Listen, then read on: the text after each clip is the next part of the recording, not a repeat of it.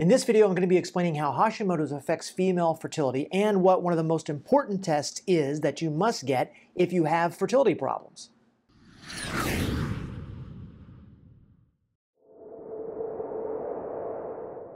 So Hashimoto's is an autoimmune thyroid condition, and research has known for quite a while that Hashimoto's definitely affects female fertility.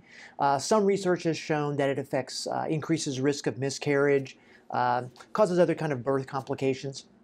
But no one has really known kind of how it does that. And a paper came out recently, and I'll give you the link for it, that really explored how does Hashimoto's affect female fertility. And I want to skip over a lot of the science just so the video is not 20 minutes long. But basically they did what's called a metabolomic analysis of follicular fluid and serum fluid from Hashimoto's patients.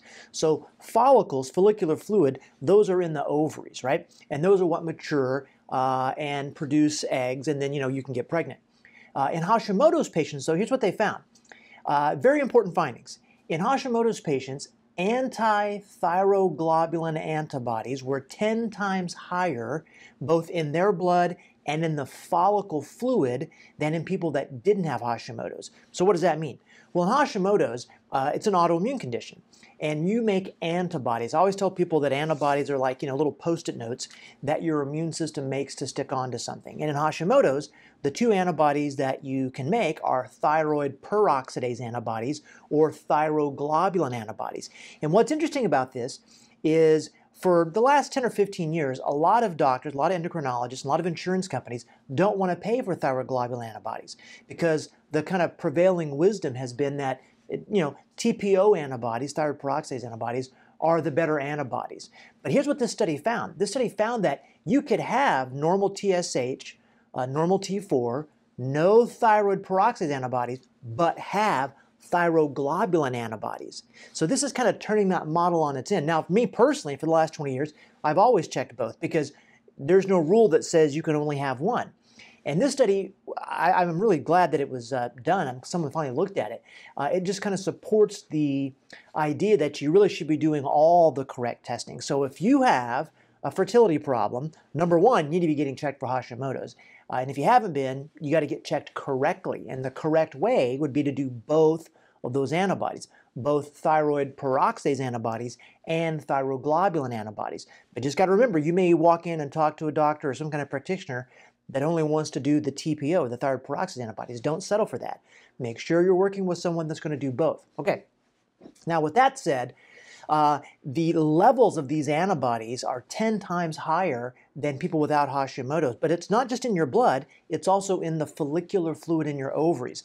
And the scientists still aren't quite sure exactly what the connection is, but they know that it's related to altered metabolism of certain pathways. And I'll just tell you what they are, but we're not going to go into them. There's the linoleic pathway, the sphingolipid pathway, alpha-linolenic pathway, the glycerophospholipid pathway, and those are pathways that they know affect ovarian function, but exactly how the thyroglobulin antibodies are messing with those, they don't know. But we know that fertility is negatively affected by having Hashimoto's, and one of the ways it's doing that is through thyroglobulin antibodies. And really the takeaway from today is I want you to make sure you're getting the correct test. So again, let me review that. If you have a fertility problem, right, number one, make sure you check your male partner. But if the fertility issue seems to be, a female fertility problem, the first thing you got to get checked for is not just hypothyroidism, but Hashimoto's. Because just a quick word, and I'll put a video up here that kind of goes over this. I'll link to it. There's different types of Hashimoto's. There's kind of a spectrum. There's euthyroid Hashimoto's where you just have the antibodies. There's subclinical Hashimoto's where you have the antibodies and your TSH is high. And then there's overt hypothyroidism where your TSH is high, the T4, T3 is low, and you have the antibodies.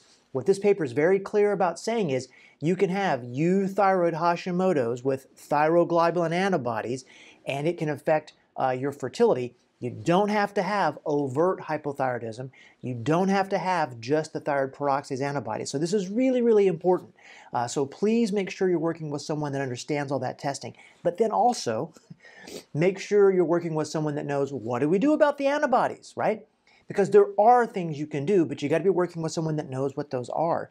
There are things you can do to regulate the immune system and lower thyroid antibodies level, thyroid antibody levels. So got to make sure you're working with someone that knows that stuff, right? So that's what I wanted to share with you about how Hashimoto's affects female fertility. Make sure you get the right test, and I'll see you next time.